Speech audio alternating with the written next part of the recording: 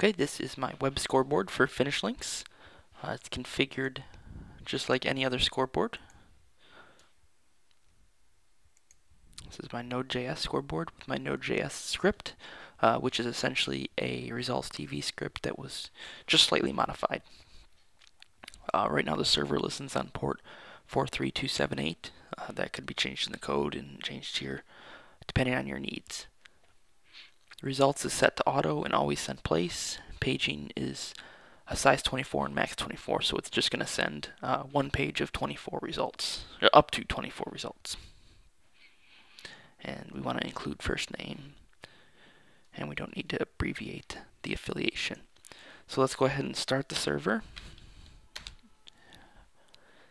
Okay, our server started, and you can see these are my IP addresses.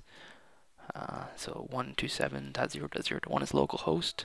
It's listening on port 8000 for the web server. So localhost :8000. There we go. Pulls up the website. Nothing is loaded. So let's open an event.